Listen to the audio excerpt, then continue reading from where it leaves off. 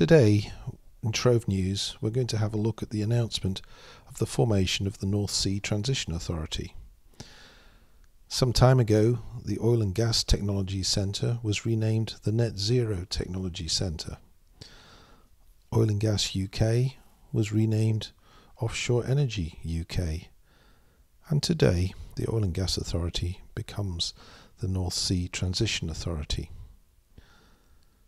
Now, there have been changes in the past, and it does seem rather bizarre at times. Back in 2005, there was a renaming of a department, and within a week, it was changed back. When we look at the geographic responsibility for the North Sea Transition Authority, it does of course cover the UK North Sea, but not only that, it also covers the unloved onshore UK, west of Shetlands, the Irish Sea, and Wales and the southwest approaches. So there's a lot more to it than just the North Sea. By contrast, the Coal Authority looks after all the legacy issues of coal mining, including substance and mine water pollution. Its goal is to make a better future for people and the environment in mining areas. And indeed, the oil and gas industry will have a lot of legacy issues for the decades and centuries to come. If we look here from Trove at the extent of the oil and gas fields across northwest Europe, we can see that they stretch from the Faroe Islands down through the west coast of Ireland into the Celtic Sea, onshore UK, Irish Sea, all the way up through the North Sea in the UK sector across to Norway, to Denmark, Germany, Netherlands. In total, there are over 1,000 fields, over 700 discoveries, and over 2,800 prospects and leads across this area. If we just look at the UK in isolation, here is the extent of the oil and gas fields and discoveries.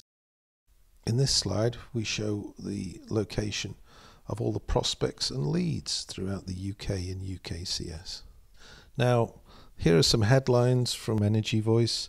The Treasury is trying to encourage banks to fund North Sea oil and gas, and the regulator has confirmed plans for a new licensing round.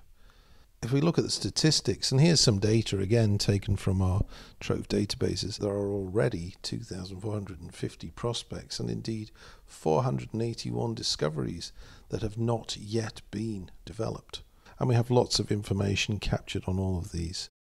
So, in summary, the fields are largely mature and in decline throughout the UKCS, and this will be the subject of our next video, which will be coming out very shortly.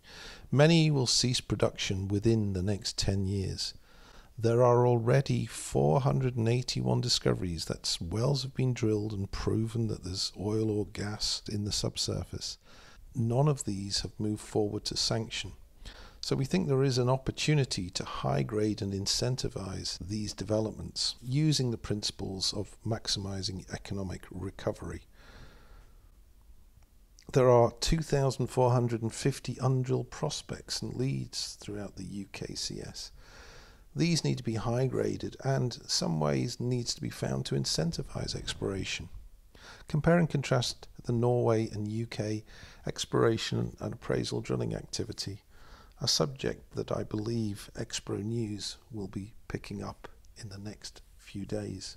A licensing round has been confirmed, which will aid snuggle exploration and extend life in and around existing fields to try and enhance late life production and keep facilities economic, but will likely add to the huge number of prospects awaiting drilling funding.